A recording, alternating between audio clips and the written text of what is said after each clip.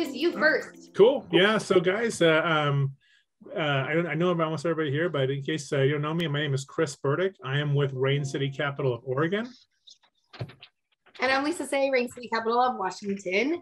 Both of us are active investors, LOs for Rain City Capital. And what we do is once a month, we like to bring on guests, have certain topics that we talk about. We do Hard Money 101 classes. This class actually derived from the last class that we did. Someone wanted to know information and how they can hire a contractor. How do you pick a contractor? All the great questions that we're going to dive in today. And that's kind of how it stemmed is we had someone fill out the Q&A questions afterwards, the survey. So yeah. That's right. Yeah. This class is kind of a structure for success, how to work with investor-friendly contractors. So there are kind of like two different streams, guys. There's contractors that someone would hire for their own house. And, I kind of call that kind of a retail contractor. But then there's like contractors that are more investor focused, like with flippers and investors, this kind of stuff. And you can work out relationships where you can get things at a less expensive cost. They work with you more with a mindset of how can we maximize the rehab to get the most profit in the deal and the highest price. And so it's a different mentality that the contractors are coming from. And so you want to have those kind of partners if you're going to do this kind of business. Absolutely. So what this class is about, we have awesome contractors that are willing to come on. They are so incredibly busy. They have businesses, the contract business, but they also have flips of their own that they're doing right now, but they're giving us an hour of their time to ask us, for us to ask them lots of questions. Peter and Al, Hi. He's going to dive in and he's going to tell us about the areas he serves, because I know he serves King County, Snohomish, Pierre, Kitsap. He does lots of different kinds of construction from little to big. We're actually going to have 2 case studies that they did, and so you can actually see their work. And they're with Westside Integrity Construction. So thank you so much for joining us, and let's just dive in with the questions. Yeah, so thank you. Good. Yeah, absolutely. Oh, hey, I was just going to also add in too. So Westside Integrity Construction, they serve King, Snohomish, Pierce, and Kitsap counties. And these guys do all types of construction projects. They work on finding solutions for real estate investors. And they really have, they wear the mindset of the flippers. So guys, thanks for being here. Absolutely. Great. Thank you for having us. Absolutely. Okay, jumping in. Okay, so this class, just so everybody knows, this was born out of our surveys from our last classes. You guys, thank you for doing the survey sheet. So that's why we kind of created this class. This one has actually been on my mind for a long time to do this, bring contractors in, because I always felt like this is one of those pieces that people struggle with of like how to keep the rehab right. So along those lines, guys, tell us how you guys first got into real estate contracting. So I was a real estate investor. That's pretty much what we're doing some properties, fixing it up. But a lot of some contractors, I got screwed by some other contractors. I don't know why they do that, because they're not going to get a repeat business anyway. So I decided my biggest weakness is the construction part. So I decided when I started working with Al and my other partners, they did a great job on my properties before. I decided to just open up a construction business. I want to turn my weakness into my strength. That's what I did. And our goal is to pretty much do our own projects using our own construction company. But now it's coming to the point that we're getting a lot of people wanted to hire us to fix up their property and new developments and everything, That's how it got started.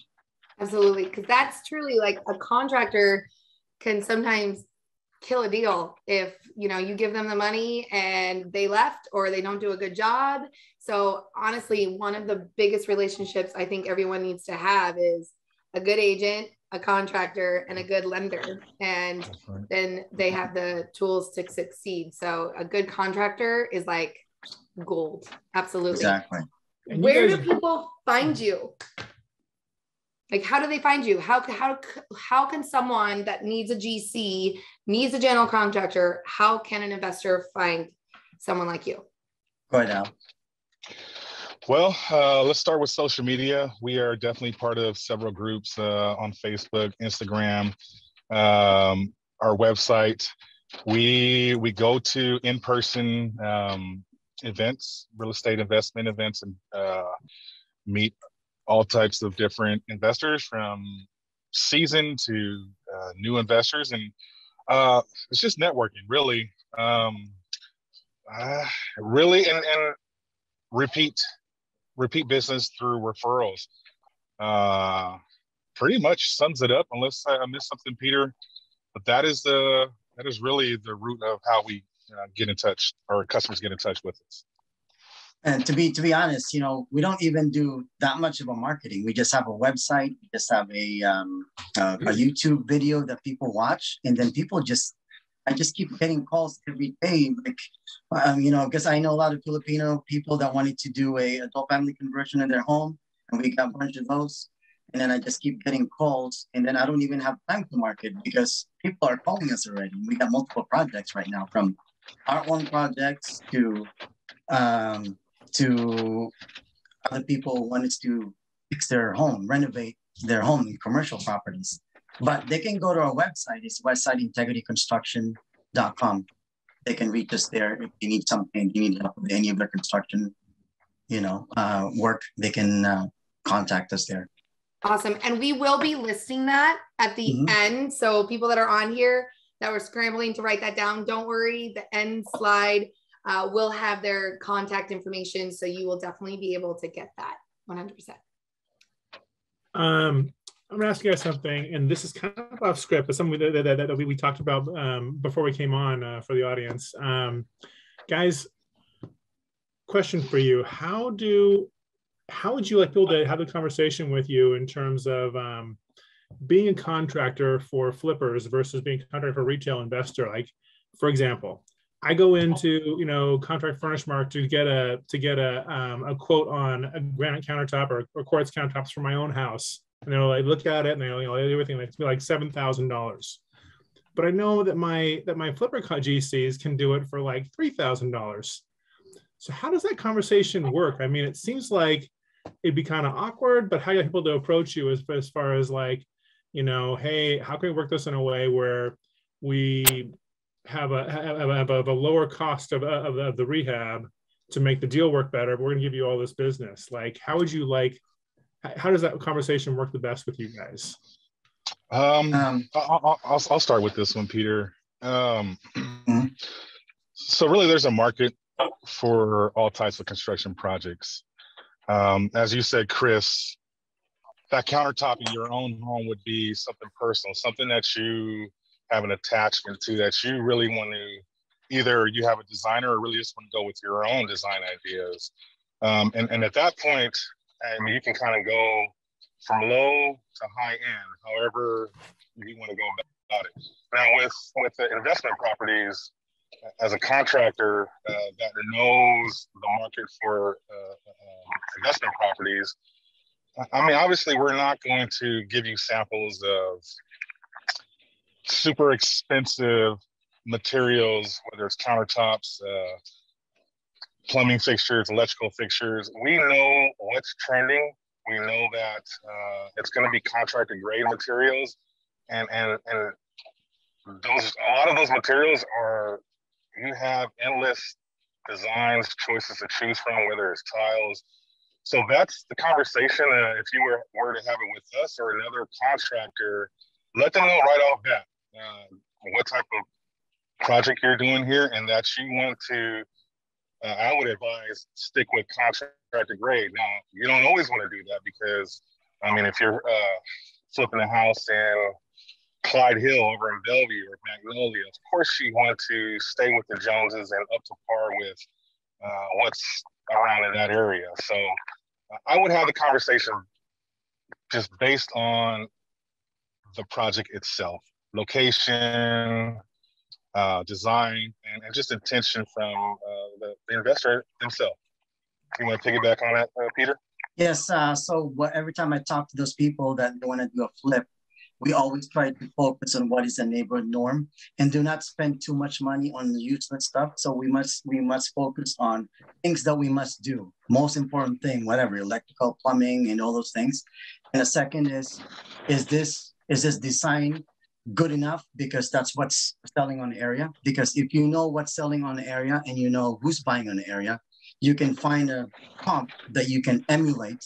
Because if people buy that comp, you don't want to be too spending Bellevue finishes on a Tacoma property, right? So focus on a minimal that we can sell it fast, so we can reduce the holding cost, and then you can save money on materials. You don't need to go overboard.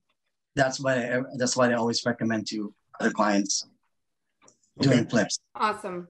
One thing that I absolutely love and know that if people hired you guys and your team to do the work is you already have the investor mindset and you invest yourself versus someone that only works with what we call end users, someone that's going to do it for their own home. You know, if someone's going to say, hey, I want to put this marble countertops and let's say it's Tacoma and, 900 square feet, something that doesn't fit the market, you're going to say exactly what all three of you just shook your head. Hey, let's not do that. So having a contractor that has your back is crucial and so important. So I love and appreciate that you guys will have that conversation with your clients. Yes. Absolutely. We're not just typical contractor, because we do our own project as well. So we help and guide newbie investors to avoid some of those pitfalls. That way they don't have to learn the hard way, right? So that's what we come into play. We can share our knowledge. And then we do a good quality work. We stay on time and within a budget. That's our company, and we stand by for that. Absolutely. This next question, I'll direct this to Peter. What else should investors do before presenting a deal to their contractor? Like, should they walk the property? What kind of numbers should they have before they have you guys come out and walk the property? We always use the same numbers that we're using, because the numbers that we use is pretty much standard. And then we have to focus on what is the ARV and our cash return on investment, and same thing as a project ROI. So the cash investments that we look for within the parameters of our investment criteria is pretty much 70% and 15% on the ROI. That way, every dollar that we put in, we got 70 cents that we make money. It's worth it. The risk covers, the reward versus risk actually covers us. So that's what we look for. So when we look at the place, what is the area? Can we make this kind of ARV? We always use the Lego.com as our calculating tool. So we can find out what would be the ARV and all the deductions, how many months we're gonna go. And we typically want faster, that we don't have to do permitting. But although we're still doing some projects, so we got to do a lot of permitting, right? So sometimes it's hard to find a deal, and we got a deal in front of us that we can make good. Longer process, but the money's still there. But bottom line is faster turnout, 70% cash return on investment, and then 15% project ROI is what we look for. Awesome. Cool. So if they have that, then come to you, talk to you about doing the deal. What factors play in for timing? Because you talked about timing. Should an investor that's going to hire you go, oh, we're going to be done in a month, or oh, we're going to be done in 3 months? What factors make the timing of the construction build? Can you touch on that? Al, do you want to touch on that? Yeah, sure. One factor is obviously the scope of the project, right? If you have a project where, you're really just doing aesthetics on the house, new cabinets, new paint.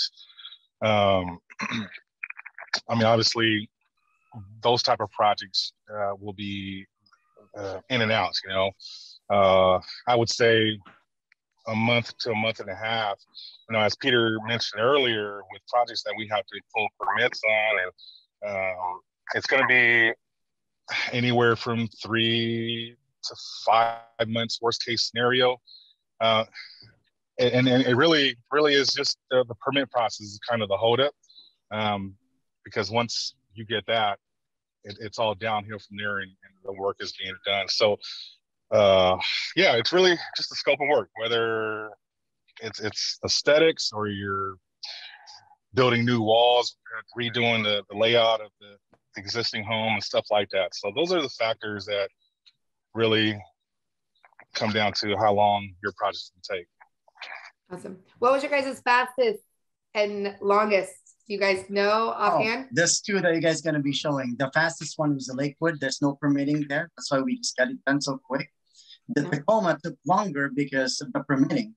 Took us longer because everybody's on vacation. They don't want to work. Every time we submit, we have to wait for a long time. And finally, we got it done. And we are under contract now. So very excited. And I also want to mention just the times that we're in right now. Every building department's a little backed up. It's getting a little bit better. So that is part of the reason why our Tacoma project took a little longer too. So. Awesome. Yeah. Great. It's gonna go next one. From your perspective, what can investors do? What would you recommend the top things investors should do to get the biggest bang for their buck in their renovation project? Like the biggest impact, but the least amount of money. Like, you know, what would you guys say your top things as far as any cosmetic or whatever? Yeah. Build relationships. Your vendors. Start making a list of 3-4 different plumbers, 3-4 so on with electricians, and where you buy your countertops, your cabinets, because the more of a customer you become to them, you'll be able to get contractor investment discounts, and talk to your contractor, whether it's with us or somebody else, and build a relationship not only with them, build it with their vendors, and be frugal with your material shopping. Like I said, just go with the market, and if you can cut material costs, and I'm not saying cut it to be cheap. I don't even use the word cheap in my vocabulary, but cut costs, because there's a lot of great products out there that's inexpensive and look great. I mean, from flooring to tile, it's just the cost of material, whether it's $1.99 a square foot to $6.99 a square foot from the two different products, just be frugal and wise about it, is what I would say. Love it. That's awesome. That's awesome. Well, that was one of the questions is how do you advise your flippers to not overspend on your budget? So I think you did a great job of answering that question. And also, should investors care about market trends? Like, does that matter? What they like might not be what someone else likes. So how do you handle someone that's investing, but maybe is wanting to do what they like? Do you run into that? And do you have any advice for that? Yes. Yep. Bottom line is, you're supposed to find out who wants to buy in an area. Just like I said a while ago, you know who's buying and who's selling an area. The concept is like, if you're going to go fishing, although you like breads, pasta, skit, whatever, you're not going to put that in a fish, right? You're going to put worm, because that's how you're going to catch it, right? Same thing, same concept. You have to know who's buying. So if you know who's buying, even though you don't like those designs for yourself, but you just got to make sure you're going to cater for people who wants to buy. So that way you can flip it faster, right? So the concept is you got to think who's buying on the area to find out what kind of designs you're going to be putting in on the property. Absolutely. That's a great question. Kathy actually had a question for us, is what is the best way to coordinate buying materials with contractors? Do you guys have any answer on that? Al, do you want to jump in on that one? Yeah, I mean, so you're going to run into different contractors. If there's, let's say, if there's a project, right? Contractor can give you a labor only bid, and you can be responsible for buying your own materials, and you can talk to your contractor. If that's the relationship you're going to build, like us, for example, we do it both ways. We do a fixed rate where we include materials, and also we just do a labor, so that we let the investor become, just have their design mind and frame to learn how to buy what's trending materials. So to answer your question, Lisa, we allow our customers to deal directly with our vendors, and so they can, like I said, once they built that relationship, they can get discounts and also, hey, take advantage of Memorial Day, Labor Day sales. And if you want to stock up for your second project because there's a crazy sale, well, hey, I mean, take your personal debit card and buy some material and store it, because obviously materials are always going to go up, especially like trim, base and case. Hey, it's okay to stock it in your garage for a future project. What else? Just really just being a great shopper with materials. Don't jump on the first thing. Oh, that was good. Hey, go ahead and go to another vendor and compare the prices. And also with contractors, I mean, if always get 2 or 3 bids, and just because it's all, if you can save $500 here, $100 here, $1,000 here, that's all going to add up to your profit at the end of the day. Love it. Okay. Do you guys have any deal breakers that you're like, investor you're working with is like, I want to do this, and you're like, I'm out. We won't do that. Some of the things that we had before is a deal breaker as far as us hiring as a contractor, right? We have a guy before that we took a look at his property, and then we gave him a bid.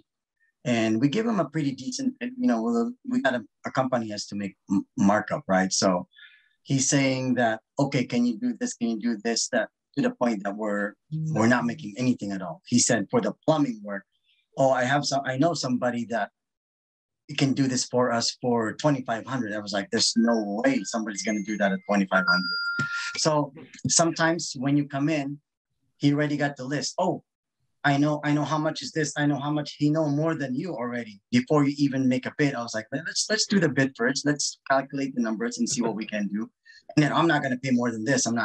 Those are kind of like a red flag. So I was like, okay, we probably don't have to waste time because it looks like he already knows the price and those prices not going to work with us.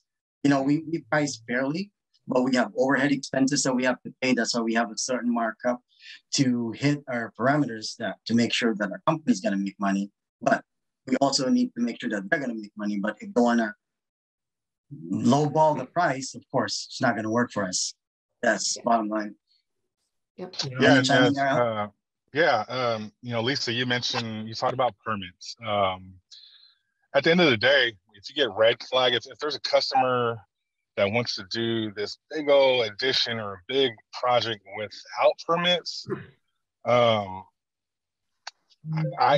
would automatically just kind of have concern, and there's a red flag there, because at the end of the day, if this customer is banking on it's getting financed from Rain City and they run into a red flag and all of a sudden they can't proceed to the next phase, well, that affects us getting paid, because they're depending on getting more money, and if they can't because they're not following the general rule of remodels or additions or construction, whatever the scope of work for your investment property is, it's gonna hinder us from getting paid for the work that we did that we didn't get paid for it up to that point, and it also just doesn't feel good when you're trying to cut corners. So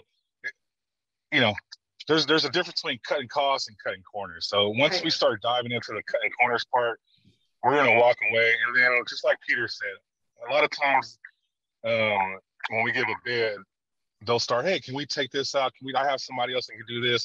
Well, then now we have to depend on your plumber or your electrician that we don't even know who he is. We have our own subcontractors that we work with, and we have a lot of trust, and we know the work they can do. So if they're doing a shoddy plumbing work, how can we go install cabinets and just proceed with the stuff after rough and plumbing? It just affects, it's a domino effect. So once we start one red flag, 2 red flags, we're pretty much, it's a deal. We're killing a deal. That makes sense. Well, we have, because I'm sure people want to see like the work that you guys have done. Before we go on to our case studies, one question that I would love each of you, so we can start with Peter, is what is one thing a new investor, if you can give them one piece of advice, either working with a contractor or just one piece of advice in general, what would you say? Go ahead, Al. Start. You can get it. Start, Al. Yeah. Get 3 to 5 bids from different contractors. And when they come in to that property or you meet up with them, build that relationship right then and there, because it'll tell you, okay, can I continue this relationship or not? A lot of times you can tell if the contractor is all about money. But yeah, get 3 to 5 bids off top for your first property. Awesome. Peter, do you want to piggyback on that one? Yes, the first thing, if they want to do a flip, they have to be accurate first thing with the ARV. They have to make sure that they have a good comparable market analysis. And then let's say a property is 1,800 square feet with a 2-bedroom. You can basically, what can you do to improve this property so you can maximize how much you can sell? You can turn it into 4-bedroom, 2-bath. You can do this. So if you analyze that, you can increase the ARV. The moment you know exactly what the ARV is, you got to find a good contractor, like Al said, 2 or 3 or 4 or 5 bids to find out exactly what would be the exact rehab estimate. That way, if you have those 2 important numbers, therefore you can calculate if this is going to be within your range, 70% cash and cash, and what will be the time frame, and what kind of rehab you're going to do this. You got to do some permitting or not. Avoid those permitting sometimes. Because it's going to prolong your process. So if you got those 2 important numbers, if the numbers work out at 70% and 15% project ROI, then you can proceed. Now you got to find a good funding company, which is Spring City Capital. Correct? Awesome. Yeah, good answer. Yes. That's a great answer. That's a great one. Okay, well, let's do the case study. Let's show people what you guys got, because it's very impressive. So let's, we're going to switch to the deck. Go ahead, Peter, if you want to start, let's talk about the deal. As you're talking, we're going to flip through the before and after so you guys can see it. So go ahead, let's chat about it. All right. Outside, I should have painted outside, but I did not paint it. We just left it as it is when we purchased it. But I could have made more if I probably painted outside, but it still looks good. We purchased it at $280. The renovation was $70,000. And then on one day on the market, sold. So a lot of people made an offer, $50,000 higher than asking price. This is a home run deal. Yeah, it's awesome.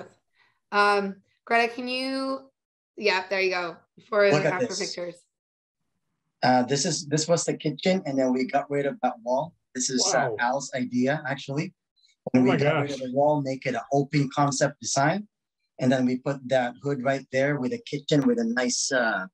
It looks awesome after everything is done. It looks spacious. We did not change the square footage, but it looks more spacious because of getting rid of that wall. That is the idea.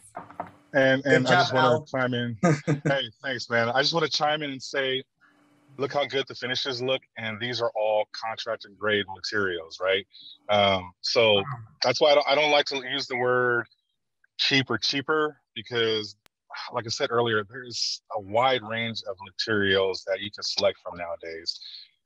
So yeah. Awesome. And so good. If you go back there real quick, you see that counter backsplash right there? Yeah. The reason why I designed it that way, because the one I saw close by has the same design. Oh, wow. It sold out this much pretty quick. So I copied that design from them. Oh, that's awesome. Know the market. Yes, that's awesome. That's awesome. And over here. Wow, living room. Yes. Yes, that looks good. I remember this. And then who stages for you?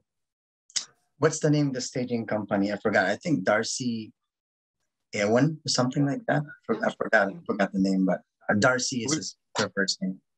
We can leave some info as far as our stager, if anybody wants to know. And how long did it take you to complete this project? Month and a half.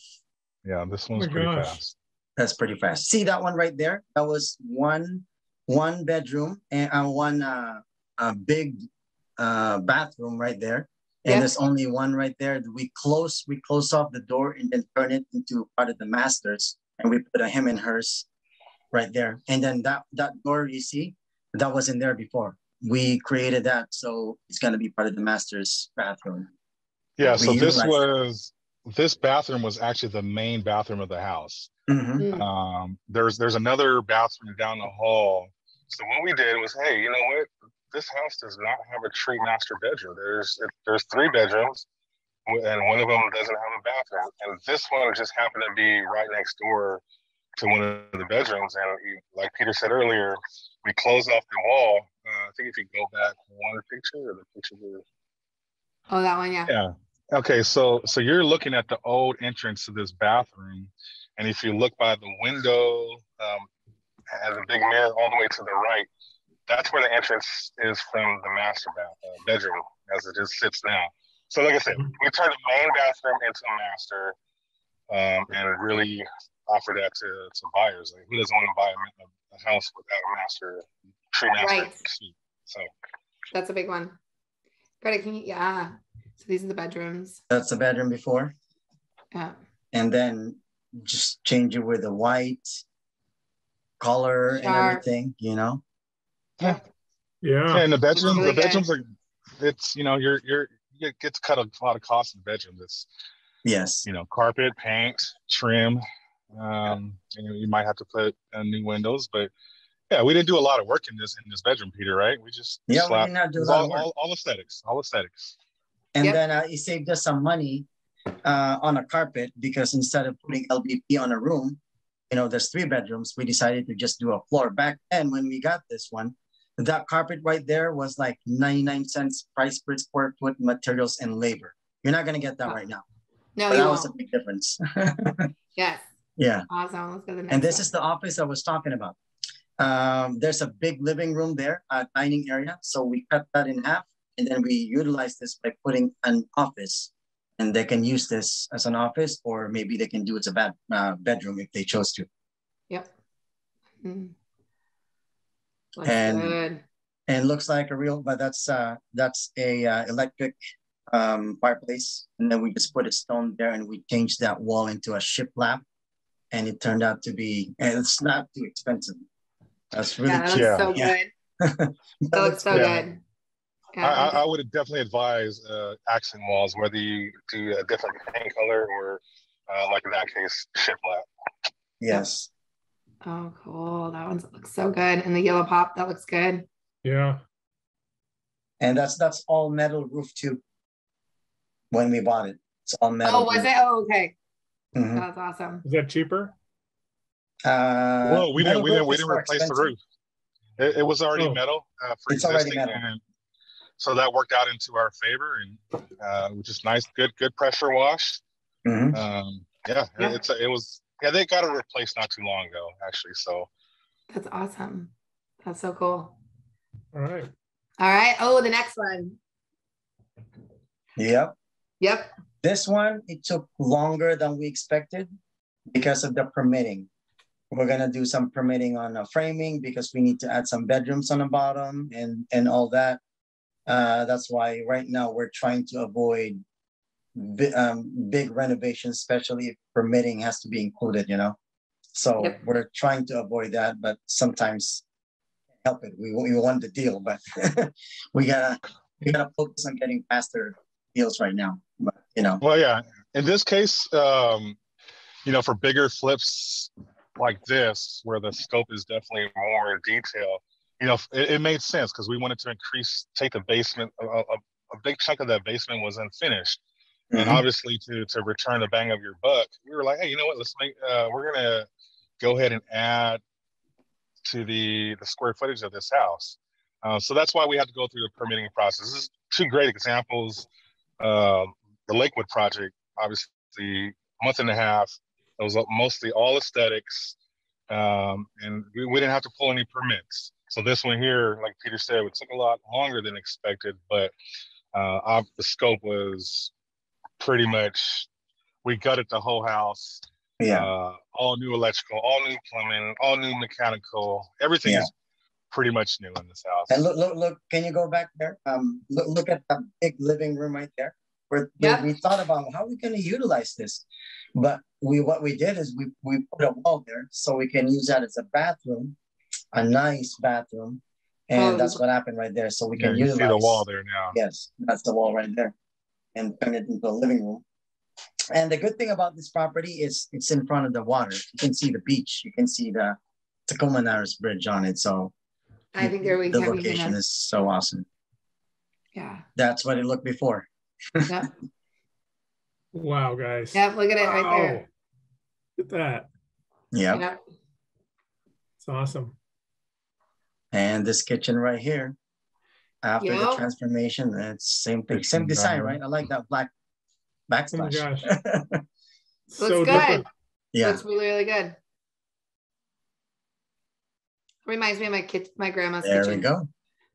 Nice white cabinets, nice quartz countertop. Yeah. Then the hood, and that's why the right now the owner, future owner, loves part of the kitchen because while she's cooking, doing the dishwasher, she can actually see the water, you know. Right. So. That's awesome. Oh. And that pretty bathroom. Yeah, look at how big that, and that's all heated flooring too.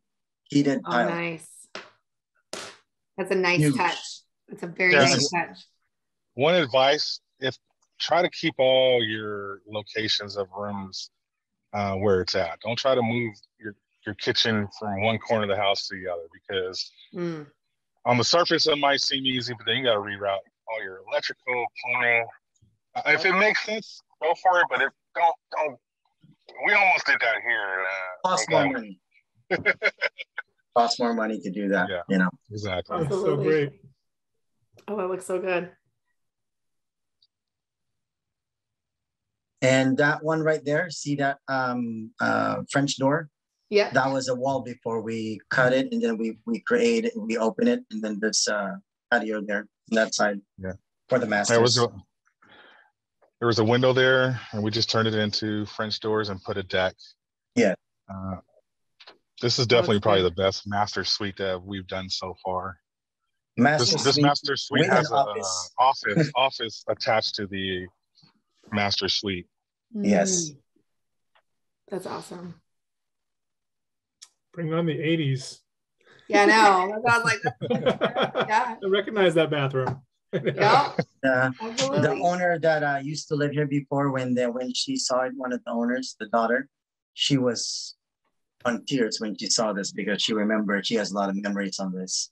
You know, she was impressed with like how the finishes down after we finished the project, you know. That's awesome. That's really cool. Oh, another bedroom. I see that you didn't put carpet in this one. Is there reasons or advice that you can give? Like some carpet, some not, or were you thinking that might be a den? It's a bigger price point, so we decided to just do an LVP on everything. Great advice. Yes. So that's the reason why.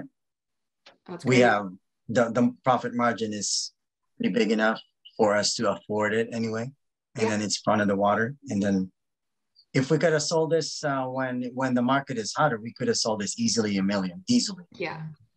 But it's okay. I mean, I'm happy with what's going on right now. Yes, absolutely. And the next one.